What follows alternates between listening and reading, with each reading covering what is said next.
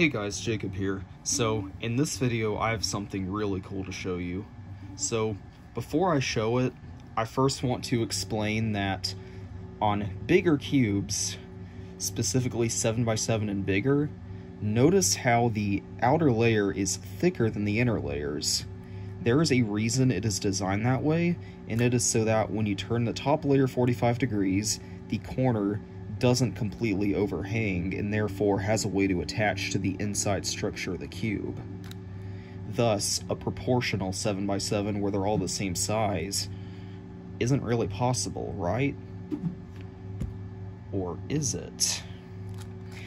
Sorry, I had to do that. I like Vsauce. But anyway, so this is my prototype of a perfectly proportional flat-sided 7x7. Now, the way I decided to go about doing it was... Actually, I'll show you.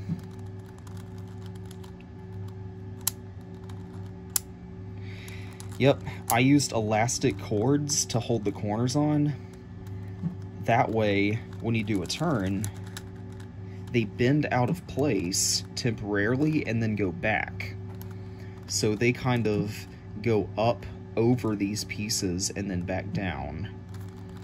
So I got this idea a while ago when I was trying to figure out different methods for different mechanisms for big cubes that would allow for overhanging corners. And this puzzle does work for the most part. I mean, it's fully functional technically, but there is one fatal flaw, and I will show you.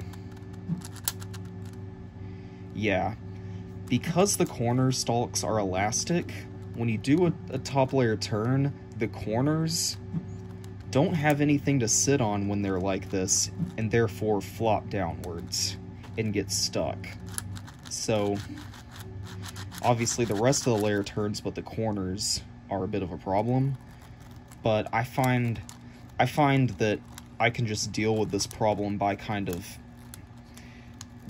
pulling the corners back into place. Just like that. Or, just when you're doing a turn, hold the corners in place. This allows you to turn it, and the corners not flop down. So, the layers under it, of course, aren't a problem, except they're super catchy. Now, as far as turning quality goes, this puzzle turns like absolute crap. It is probably the worst turning puzzle I've ever made, but I'm not really upset about that because this was more of an experiment than anything.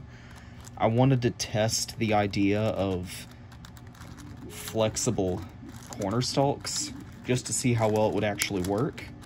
This method has been talked about online several years ago by other people, but I think I'm the only one who has actually tried it, that I know of at least.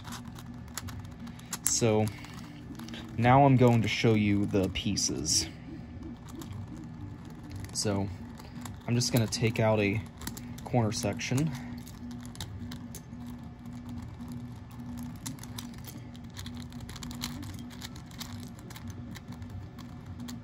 So, this is what a corner looks like.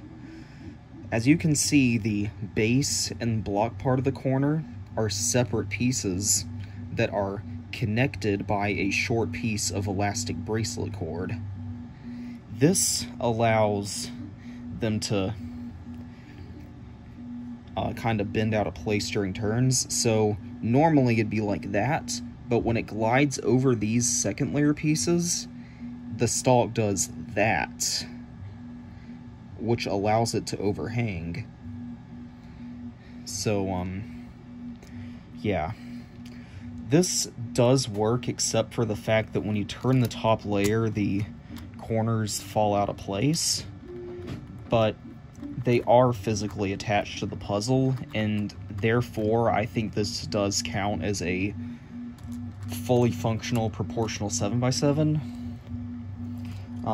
Another idea I'm thinking about trying is instead of flexible stalks, I'm gonna have rigid stalks that can pivot. So what I'm thinking, instead of just connecting them with elastic string, I'm gonna take like a piece of a needle, and at the base of the corner there's gonna be kind of a ball socket, and then I'm going to glue the needle into a small spherical bead that's gonna act as kind of the pivoting ball, and then I'm gonna have something similar in the block part, so that way it can move around like that, but it's not gonna flop out of place, because these are the droopiest corners anyone has ever made, and it's kind of fun just to do that. But yeah, I'm gonna go ahead and put this back together.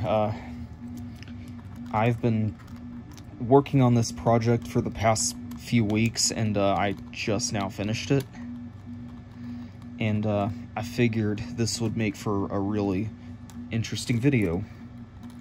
So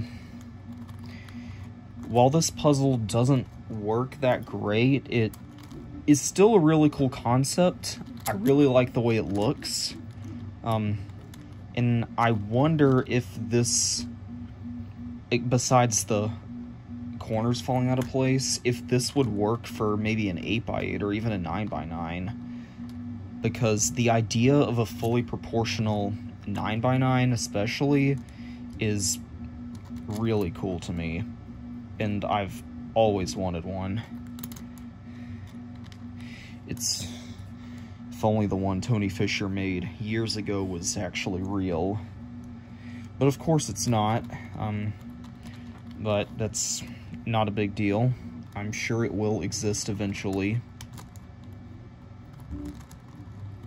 So as I'm putting this back together, there's one more thing I want to say, and it's that the reason I decided to do this was because I recently found out about the X-Cube 7 that was made back in 2010, and everyone online was trying to figure out how he did it, because it didn't have flexible corner stalks like mine did. His turned smoothly, no problem, and was fully proportional, fully cubic, no tricks or anything. It was 100% real. I know that because he did a solve video on it. And yeah, I'm gonna link that video in the description in case you want to check it out. It's really, really interesting. And the last thing I'm gonna do in this video is put this cube in the checkerboard pattern. And just a fair warning, that might take a few minutes because the turning quality of this puzzle is quite awful.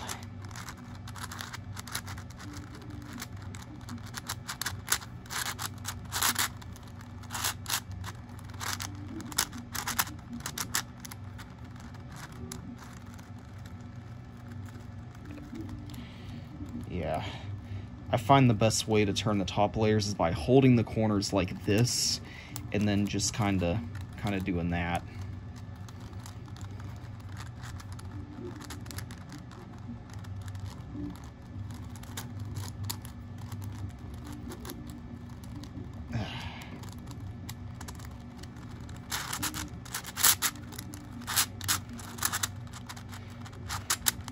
And I really wish the guy who made the X-Cube 7 would just show the mechanism, because I feel like that could have revolutionized big cube mechanisms and have allowed for some insane looking puzzles that are properly proportioned.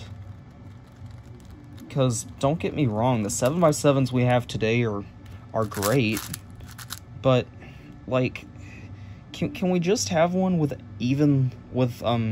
equally sized layers? Like, I just feel like that'd be really cool.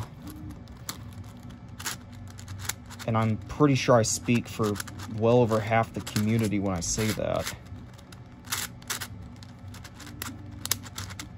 Alright, almost done, just one more turn. Alright, finally. So, yep, this is what it looks like in the checkerboard pattern. Looks absolutely just amazing. this is going to look really good on my shelf.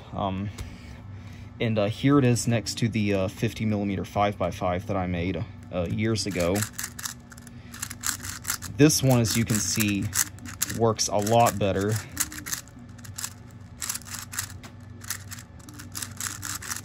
And I think the fact that the pieces are the same size also looks really cool. And this cube is 70mm, by the way. I don't know if I mentioned that or not. And each layer is 10mm. So, anyway, that's gonna conclude today's video. I hope you enjoyed seeing this experiment that I did and how it turned out. And I will see you in the next video.